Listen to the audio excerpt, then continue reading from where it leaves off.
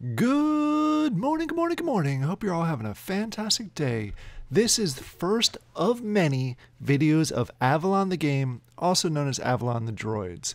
We are going to go ahead and do a basic walkthrough of basic keys, basic setup, all the basic stuff that you need to know when first jumping into Avalon, the alpha version. Please keep in mind this is day one of alpha, and a lot could change between now and say day 30 of alpha. So if you're jumping back in here for the first time in day 30 or later in alpha, maybe even beta, there's a good chance that the same items may not be the same as far as the setup. The keys should be the same, but I wanted to go through at least the setup process. I'm excited. This is day one of alpha. Let's go ahead and talk about how to set up and get ready to get in there, and a few of the keys and key basic items to help you function and be able to move around within alpha. All right, let's start off. When you first get access, you download the installer, you go ahead and do the update, you install it, you jump in. This is really the first screen that you're going to see, and it's going to ask you, before you even see characters here, this may be blank. It was blank for me the first time until I set up my wallet. So in order to set up your wallet, you need to go ahead and make sure you click on my wallet, make sure that your wallet is synced up here, and even before this stage, and I did forget a step, even before you get to this point, make sure if you're playing alpha and it's a brand new game, have a clean, fresh wallet. That basically means the only thing in your wallet is your gold pass.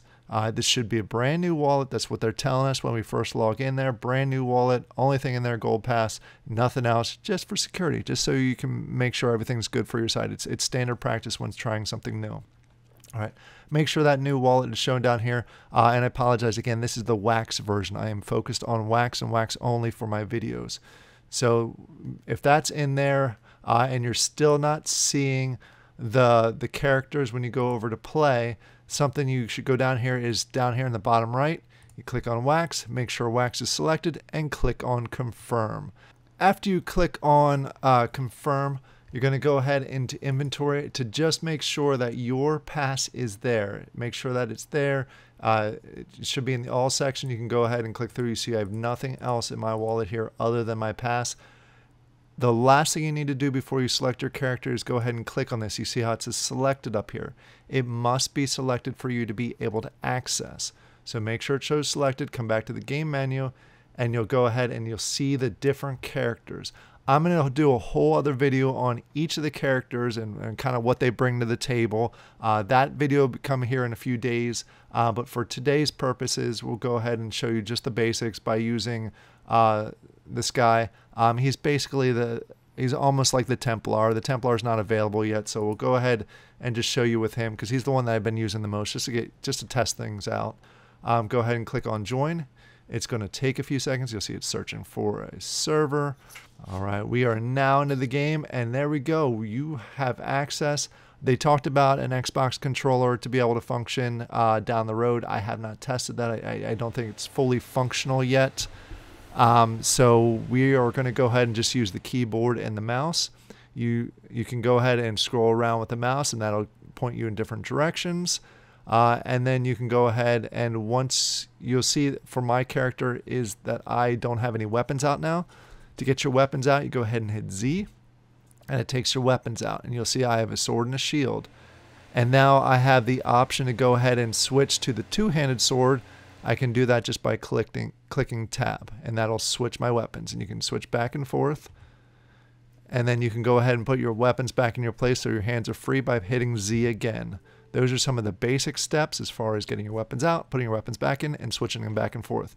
You'll see some characters actually have a bow and a melee weapon, so that's how you easily switch between the two. Thing with the bows, you have to remember that the arrows are limited, so it's not like an unlimited, you can shoot. You have a limited or finite supply of arrows that you have to keep refreshing.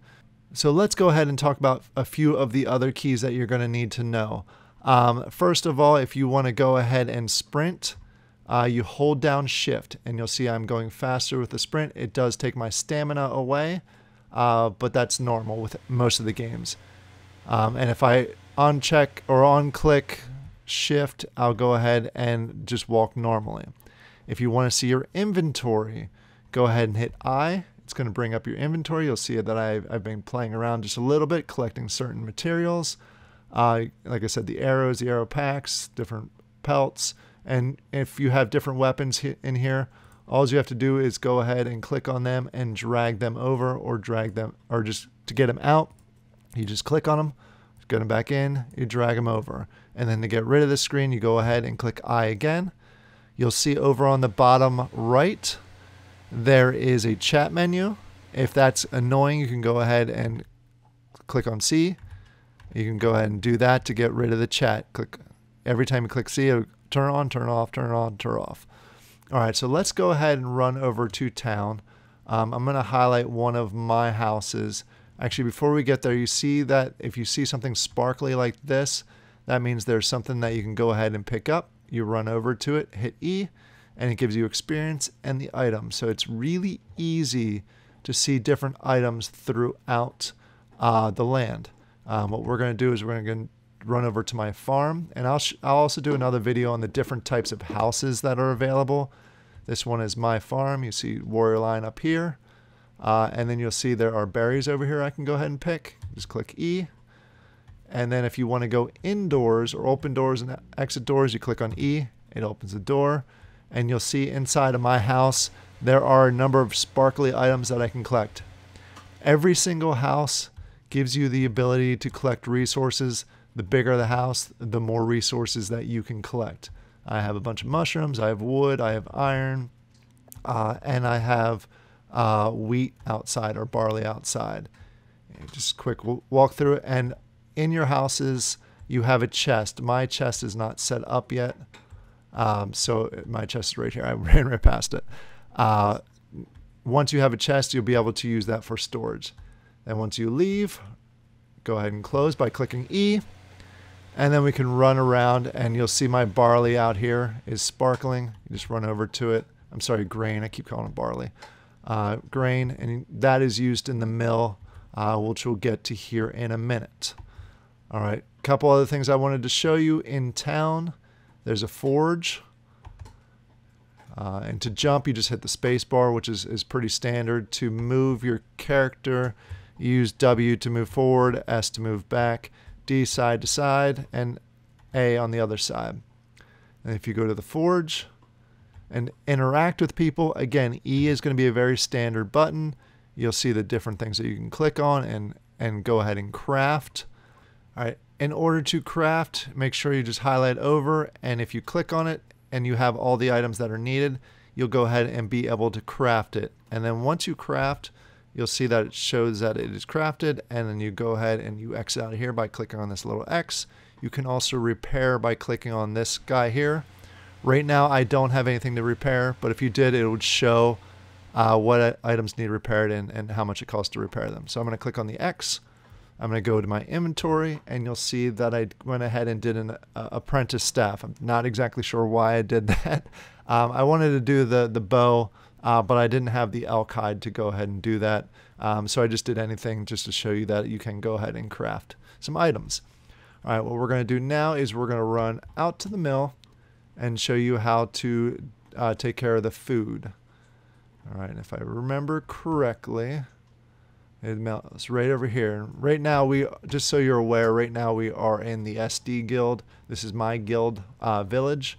It's also owned. You'll see the mill here, owned by the SD guild.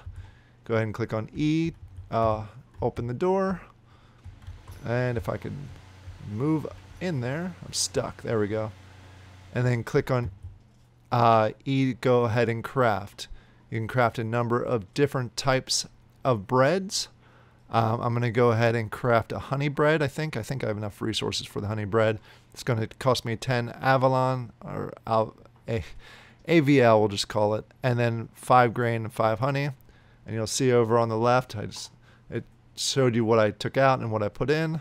And if I go to my inventory, you'll see I have honey bread now, and it recovers up to 60% of your max health. So I just wanted to show you how to use the mill. And basically the cost of that, the 10 AVL that I spent, goes ahead and goes to the guild. So if I click on here again, You'll see at the top right under mill, it says revenue 300 AVL. That's because I just went ahead and added 10 to that, but during the testing they also added a whole bunch of other stuff to that. So these are the basics. Let me go ahead and show you fighting something. In order to fight, you go ahead and get your weapons out by hitting Z. Use right click to go ahead and swing the sword. You can go ahead and defend with, left click is the attack, right click is defend. And you'll see at the bottom there's a number of different bars there as far as different icons. For example, 2, I have a self-heal. Since I'm the Templar, if I click on 2, it's going to give me a self-heal. And there's a number of other things that I can go ahead and do there. But one thing I almost forgot. Before you run out there and you start fighting things, make sure you go to the fountain. The fountain is over here. Sorry, I ran past it. It's going to give you a buff if you go to the fountain and you click on E. So we're back over here to the forge. My other house, my large house is there. And then you go ahead, you have the fountain here. You'll see right now my health is at the red bar on the bottom left is at 1030. If I hit E, I'm going to get a big boost to 1545. That'll come in helpful when you're battling out here. So I'm going to run back over here. You'll see the graphics in here are beautiful. This is again the SD village for the SD guild. We're going to run over and we're going to fight a few things just to show you how that all works. Each character is a little different. Like I said, I'm going to do a separate video on... Oh, we've got spiders here. And then you just attack. And then the more I attack, the actual more bonuses I get. If you see on the bottom, you see the purple bar on the left. That's power. And that allows me to do different items or different other tasks that are out here. We're going to go attack some wolves. And what is some of these I'm still learning. And the thing with the wolves is they will run away from you, but then they'll run right back to you and attack you. And you have to make sure that you're close enough to actually attack these, especially with the melee weapon.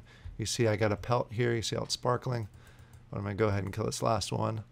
There we go. We picked up the pelt. That's how you attack. You see my health went down, so I'm going to go ahead and click on 2 for this guy.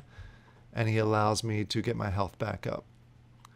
I'm going to go ahead and click on 2 again. And now I'm going to be close to full health. That's the nice thing about the Templar. It has the self-healing, plus it has the powerful weapon and shield. I'm going to go ahead and switch to this weapon. And let's go kill some more wolves, and then we'll go ahead and wrap up this video. It just gives you kind of an idea of what this game's all about. And just keep an eye out for sparkly things as you're running around to pick those up and collect those. And if you have a house, you can go ahead and store those. Let's see if there's any other items out here. Oh, there's some more wolves down here. We'll go ahead and attack with a two-handed weapon. A little slower, a lot more powerful though. Kind of like the two-handed weapon. There you go.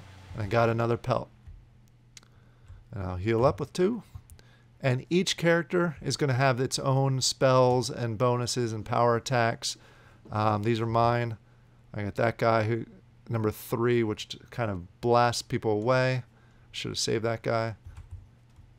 And then I got a taunt. Alright, so we're just going to fight a few more wolves. See them running away, running back. Oh, I like the blood. Alright, and just killed all those. Alright, let me run back to the town and we'll go ahead and log out. Every time you kill monsters, you get AVL. Every time you pick up some items, you also get XP.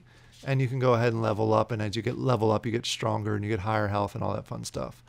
One more thing to note, when you start out the game, this guy right here is going to be a main quest person. So you go over here, you click E, he's going to give you the initial quest, which is going to be to get a white pelt. And we'll go through the quest line in another video.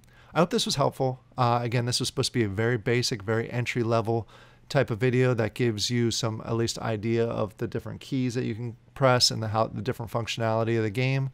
Just basically get you started. And remember, this is alpha day 1, so a lot of things will change between now and the end of alpha, and between now and sorry, I got distracted because I wanted to show you one more thing. Now and beta, it'll definitely be a lot different. What I wanted to do is I wanted to go over and just show you basic flying. I think they still have the dragons here. They will be going away soon. There we go. There's one of the dragons. So we'll go ahead. You have the dragons. Get on them. You just click on E. And then you fly on up. You hit the space bar to fly up. You can go ahead and hit the left. You have to keep pressing it. If you stop pressing it, it will stop and start going down. And then you press the left trigger if you want to shoot ice balls, which you can't see with this guy right now. There we go. Now we can see him. And to go down, you don't click the space bar, and then you get off in the ground, and I'll show you the fire breathing dragon. These will all be adjusted. They'll all be adjusted as we get through alpha into beta and all this. This is the fire dragon. There you go. And the mechanics are a little off on this one. Again, alpha, you're going to get some. Oh, and when you're on the ground, you can hit left click and it'll fight too. These do die, so be careful if you have them and you're attacking different things. If you get hit and they get hurt, they'll die, so be ready for that. All right, I hope this was helpful. I'm going to go ahead and land here. And I hope you all have a great day. Let me know down below if you have any requests, any items that you want me to show you. I'm going to show you a video on the different characters that are available in alpha. I'm going to show you the quest line. I'm going to show you raids. But let me know if there's anything else that you want me to go ahead and show in videos. All right, I'll talk to you later. Have a great day, everyone.